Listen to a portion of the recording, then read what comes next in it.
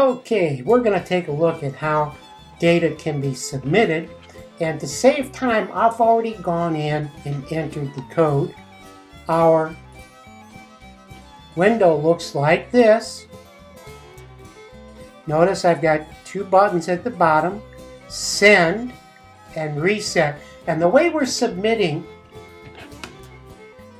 our data is using an email form. So let's go to Text Wrangler.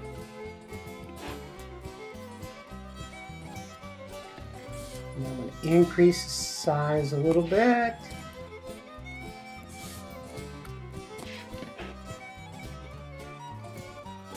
Well, my Apple Magic isn't working, so let's change our text display, show fonts,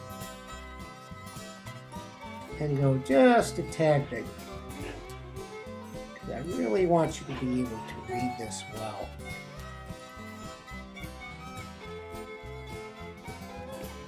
Okay.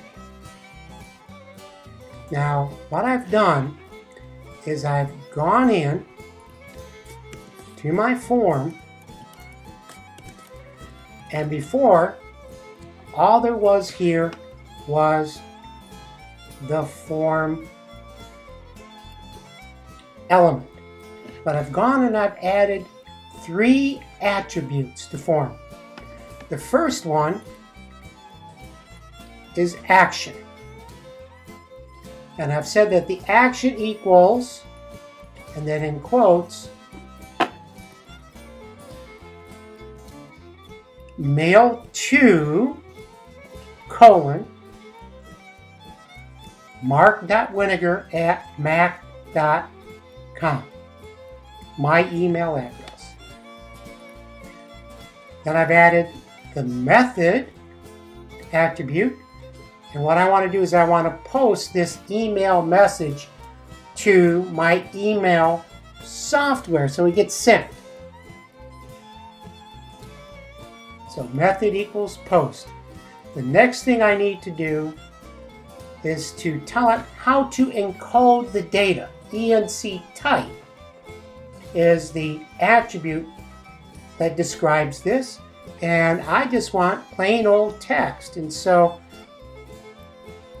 ENC type equals quote text / plain. Okay, that's the first change that I made. The next change comes all the way down at the bottom of our form, right here. And what I did is I wanted to create a little space between my data and my buttons, so I put in a couple of breaks. And then I created 2 buttons. Let's take a look at the first one. I specified that I have some input that I'm expecting from my viewer. The type of the input is submit. Submit, which submit is a specific button in action. When the button is clicked, the data is submitted, depending upon the attributes of our form. The next attribute is value equals send. Now, that simply means that the text of my button is the letters capital S-E-N-D, or the word send. The next button is defined again with an input. I'm expecting a user or viewer to give me some input.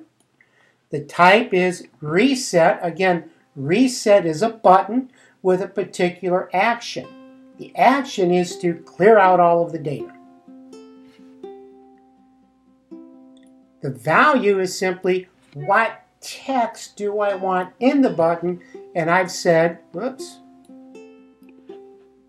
I've said to display the word reset. Okay, so let's take a look at how this behaves.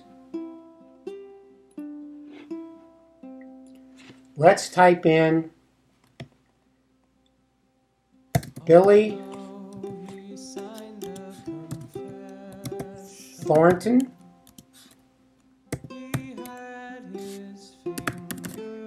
Login name BT 2011. Password. Billy is a student, and Billy could drive a car, he could ride his bicycle, or ride his motorcycle. Okay. Now, I have a choice. I can send or I can reset. If I click reset, all of the data is gone. I've cleared it all out of memory. So let's go ahead and let's put in my name, Mark Winegar. Login name, M. Winegar. Password, teacher. And let's say I'm going to ride my motorcycle sometimes.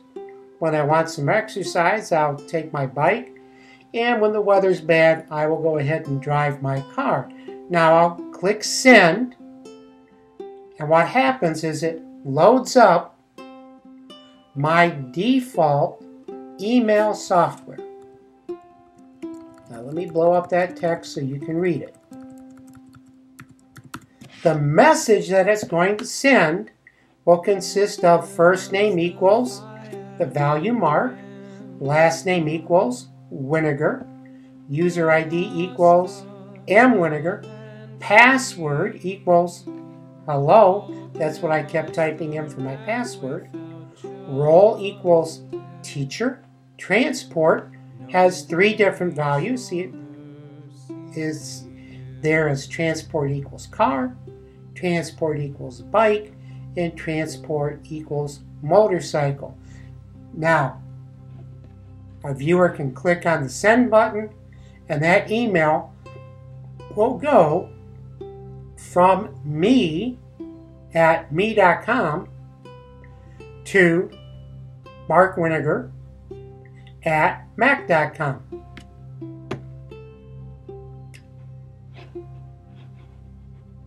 So, that's our screencast. I hope you have a good day.